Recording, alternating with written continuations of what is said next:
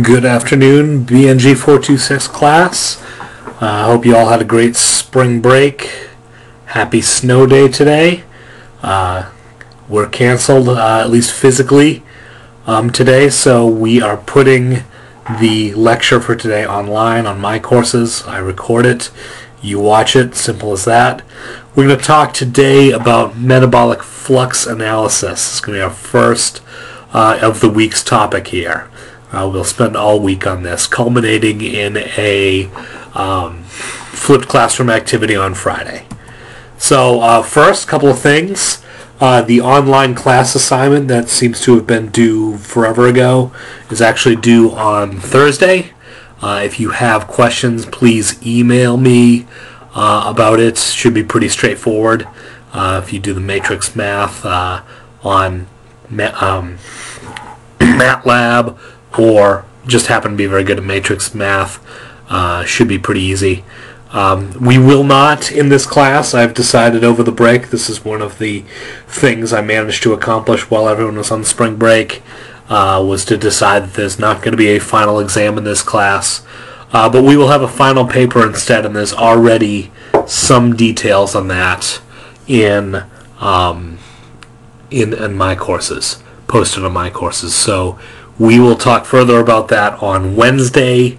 I plan on putting some resources for you in order to be able to research and do this on MyCourses. If we have questions on that, please, let's talk about them on Wednesday. So let's talk about metabolic fluxes. Metabolic fluxes are the fundamental determinant of cell physiology. The carbon is always in flow, as it were. They provide the metabolic flux, or the concept of metabolic flux, provides a degree of engagement of various pathways in the overall cellular function, or in various cellular functions. We need an accurate quantitation of the magnitude of metabolic fluxes. This is an important goal when considering using a microbe or some other organism as a biocatalyst to make things, to bioconvert, or to simply to exist, really, if we want to get into that level of detail. But usually we want to get into that level of detail because we are interested in using it in a industrial process. So a powerful tool to be able to determine metabolic flux, pathway flux, is metabolic flux analysis. So essentially what we're doing is we're looking at measured rates. We have certain measured rates that we can measure and can look at, and usually it's the appearance and or disappearance of things. So for example, a uptake of a substrate, in this case shown in this little schematic is U, and secretion of product or products, which in this case take the form of this V and W variable. We can measure those, and we can have those in our arsenal so that we are able to do metabolic flux analysis. Typically, it's going to be something that has some sort of bearing outside the cell itself. It is a little bit more difficult to have a measured rate inside the cell. So we tend to confine them to the outside of the cell. Like I said, uptake of substrate or the disappearance of substrate, and the appearance or secretion of given products. And then, we've talked about stoichiometry, cell stoichiometry. We use a stoichiometric model to calculate the internal fluxes based on what we've measured. So there is a method to my madness when I was talking to you again about the cell growth and production stoichiometries. We apply that in this case in the metabolic flux analysis arena in order to get a lot of calculated data that will tell us where the carbon is going, or that will give us an idea at least as to where the carbon is going. So ultimately we want to have in metabolic flux analysis is a metabolic flux map that essentially shows us where the carbon is going. It shows us biochemical reactions and the carbon flowing through it, or the molecules flowing through it, the compounds flowing through it. Plus, we want to know a steady state rate at which metabolites flow through the reaction, each reaction in the diagram here. And here you can see we have glycolysis plus TCA cycle, etc. So we can get useful information about the contribution of various pathways. And this one, the central metabolic pathways, these are big pathways to consider, and how they contribute to the overall metabolic process. And that tells us how they might affect either the uptake of a substrate or the use of a substrate, as well as the production and therefore secretion of products here. So ultimately we want to have a map in hand that'll tell us these things. So the real value is not just having one map, but actually having several maps. Different flux maps that compare and contrast things. These things can be cells that are put under different conditions, either aerobic versus anaerobic, different carbon sources compared to each other. We can look at different strains of the same organism, or we can look at different cell types. For example, below here, these maps here, these pathway maps, show normal cells versus different kinds of cancer cells, and the size of the arrow shows the quantity, or it gives you an estimate of the quantity of carbon flowing through these different pathways. And you can see that it varies depending on the cell type here. So we get that information from metabolic flux analysis, and it gets put into a form of a flux map that we can look at, and we can make observations, and then we can make determinations based on that. We can also get other information through metabolic flux analysis. We can identify branch point control, something that's called nodal rigidity. I'll explain that in a minute. Basically, it's the resistance or amenability to changes in the flux split ratio. Then there is the identification of alternative pathways, which can provide some clarity when actual biochemical routes may be unclear. We know a product is made, we just don't know how it gets made, but metabolic flux analysis can help us solve that, or help us illuminate that black box, really, if you will. Calculation of non-measured extracellular fluxes. So we have our measured extracellular fluxes, like I said, the uptake of substrate or the release or secretion of product compound. We can use data from previous experiments when measured flux data is lacking, so we can calculate those fluxes without needing to actually have measured them. And then we can also calculate maximum theoretical yields of product, which is very important if you want to make a lot of product. So the flux split ratios, we can try to fix them. And again, we'd know which ones we can fix based on our first point here, the branch point control. But we can fix these flux split ratios to maximize the amount of product that we form, or that our organism will form and thus secrete. And we can remove or we can observe constraints on any intermediates. Maybe we can remove them, maybe we can't. But that is something we would know once we look at the metabolic flux maps and do our metabolic flux analysis. So I talked about flux split ratio. You may remember this from those of you that were with me in BNG 312, which essentially is when carbon flow encounters a branched pathway. So in glycolysis, we have fructose 6-phosphate converted to DHAP and GAP. This could be a flux split if DHAP and GAP both go to form different types of compounds, which in some cases happens. But anyway, the fructose 6-phosphate is the branch point here, and the ratio of where the carbon goes, either to product 1 or product 2, gives us an idea of where the greater percentage of the carbon ends up. So in this case, we have substrate, 100 C-moles of substrate converted to an intermediate.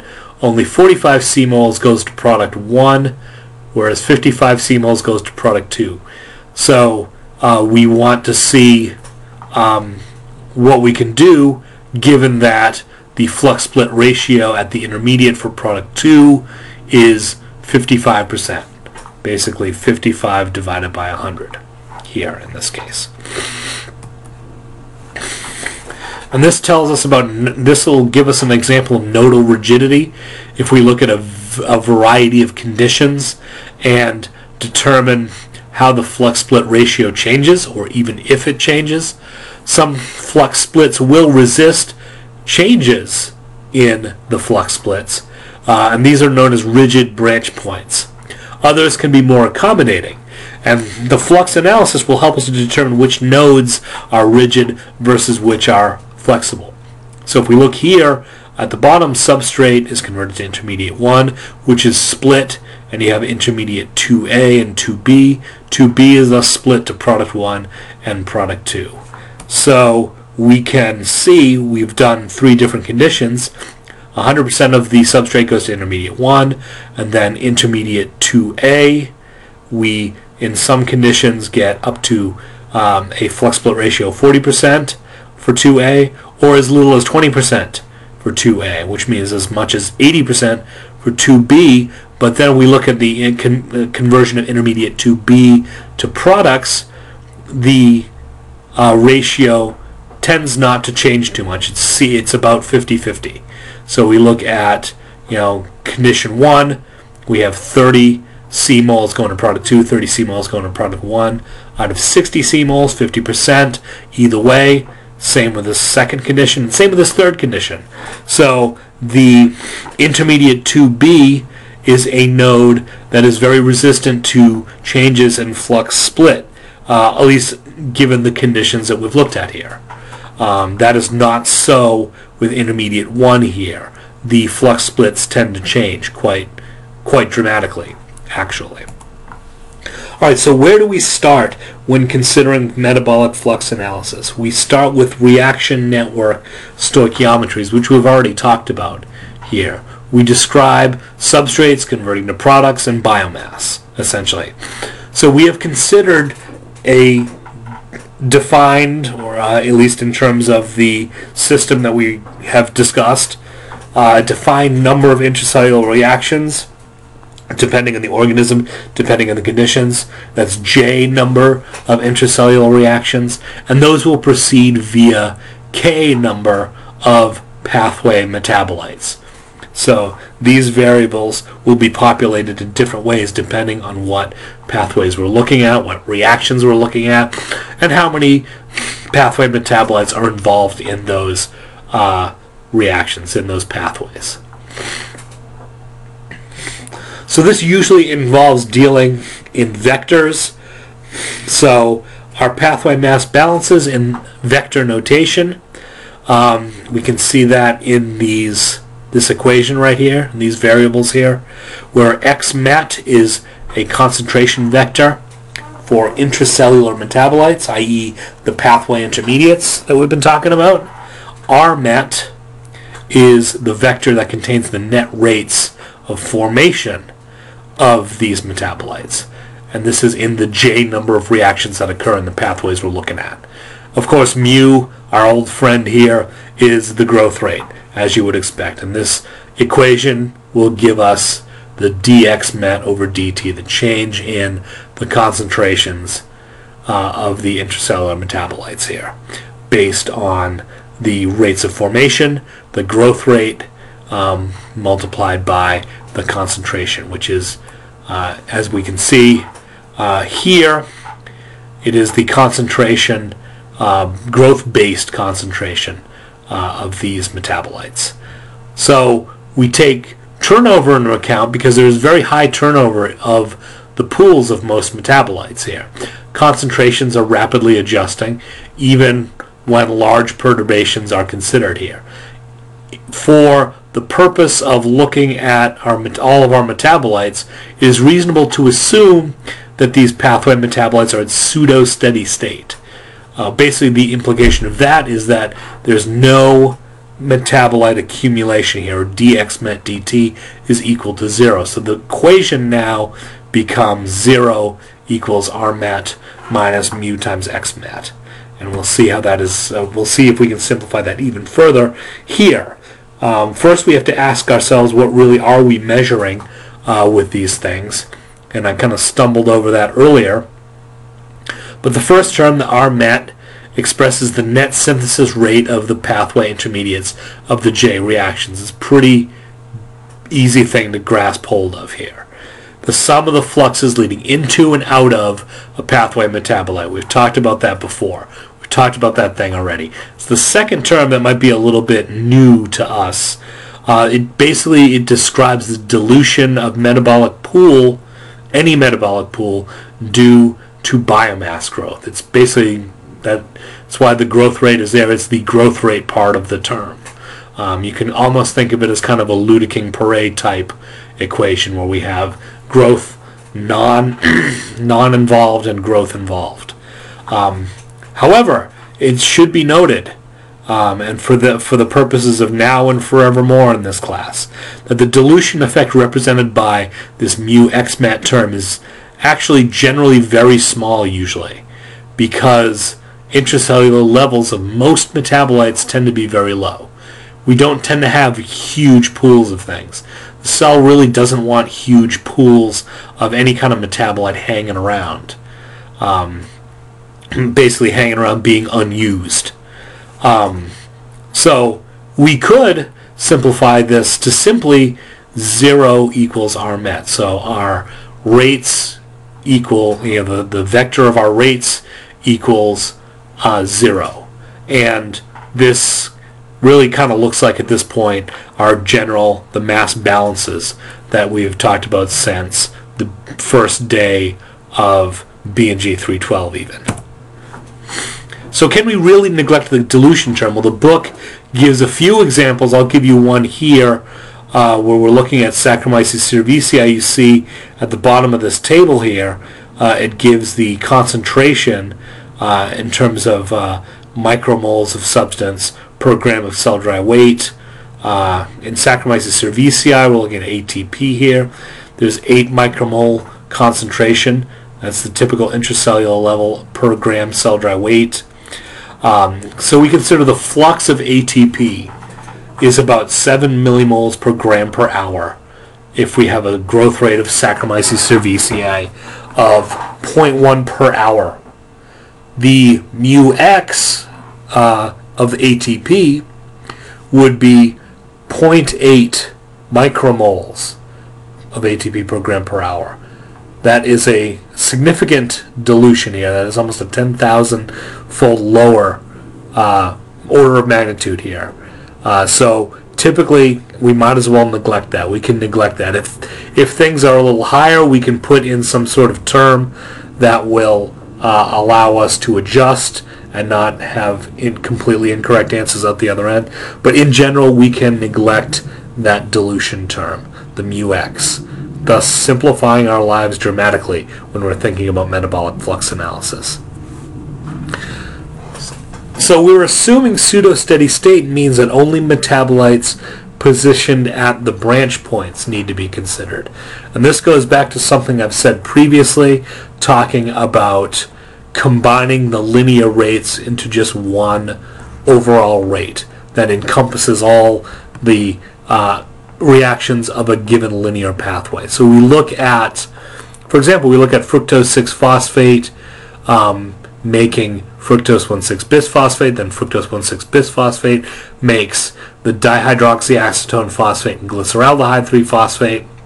We have two reactions here where fructose 1,6-bisphosphate is involved. And when we break down each of our reactions, we're considering which reaction involves which metabolite.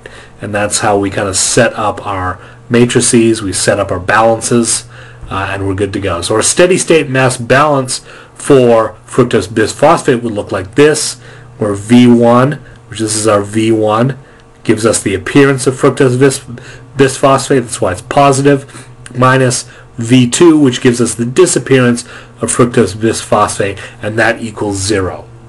So the rate of appearance minus the rate of disappearance of fructose bisphosphate is going to equal 0 if we are at pseudo-steady state. Our linear pathways here can be lumped into one reaction with one rate here. So again, we're thinking in a vector basis here. If we think about our rates, our matrix of rates, this is kind of the basis for our flux analysis, where we have our rate balances. Our ST here is a transposed matrix, but is the matrix of our stoichiometric coefficients. The book calls it GT for some reason. I don't quite know why. V is the vector of our intracellular rates.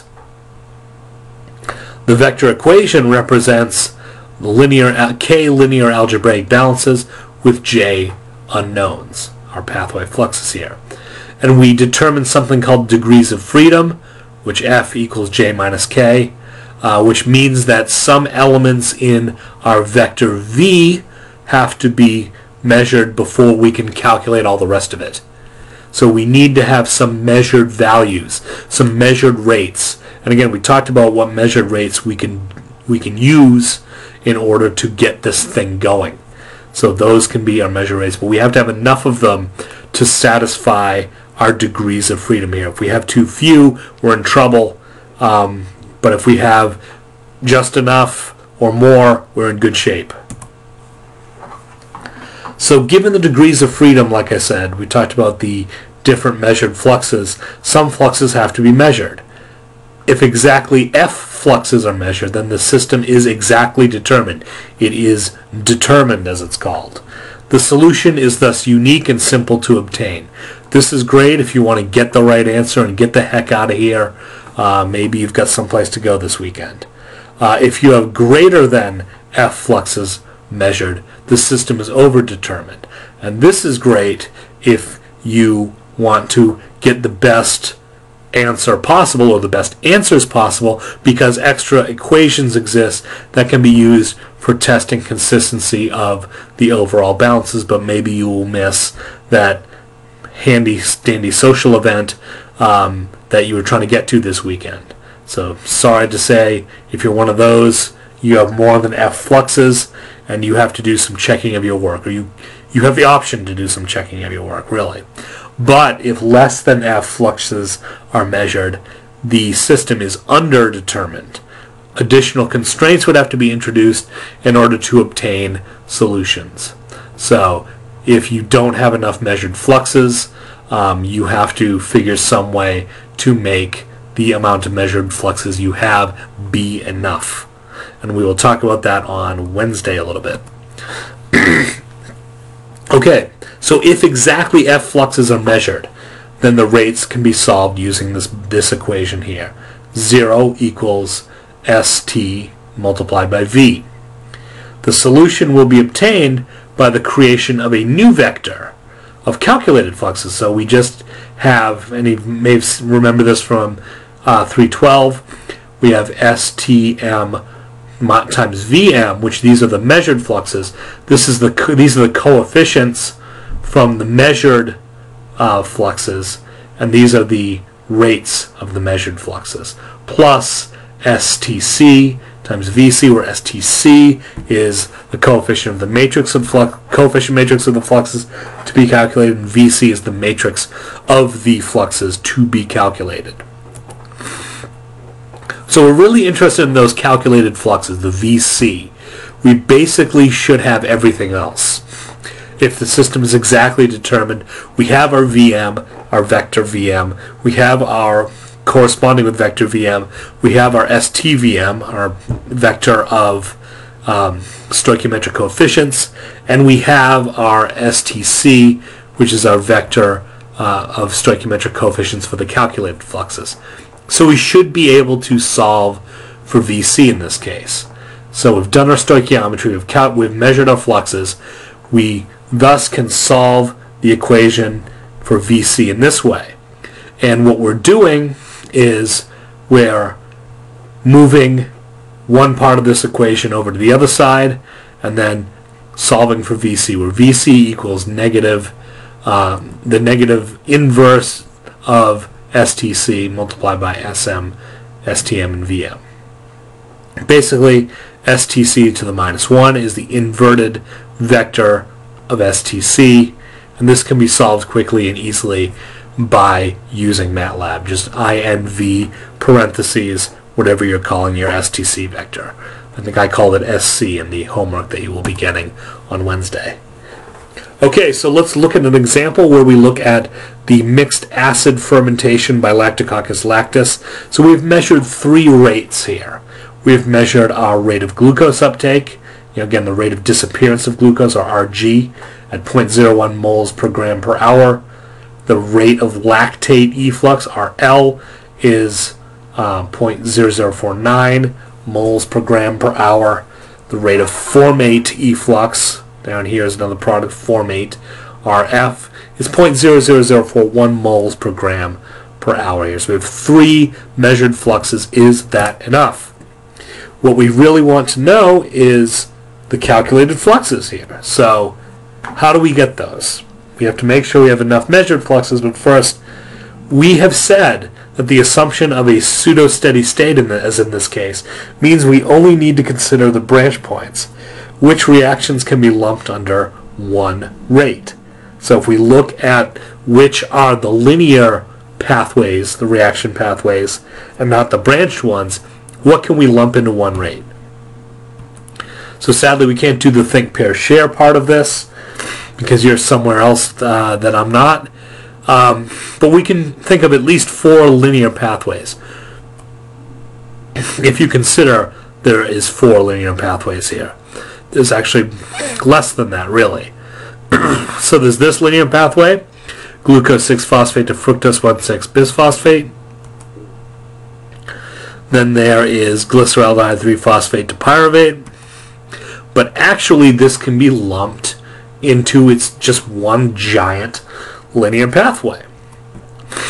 But we also have acetyl-CoA acetate, acetyl-CoA ethanol. So we have 3 or 4, depending on how you're looking at it, linear pathways. But let's talk about why we can lump this giant pathway here, this red box, under one rate. Why? Isn't there this blue circle here? Isn't that a branch point?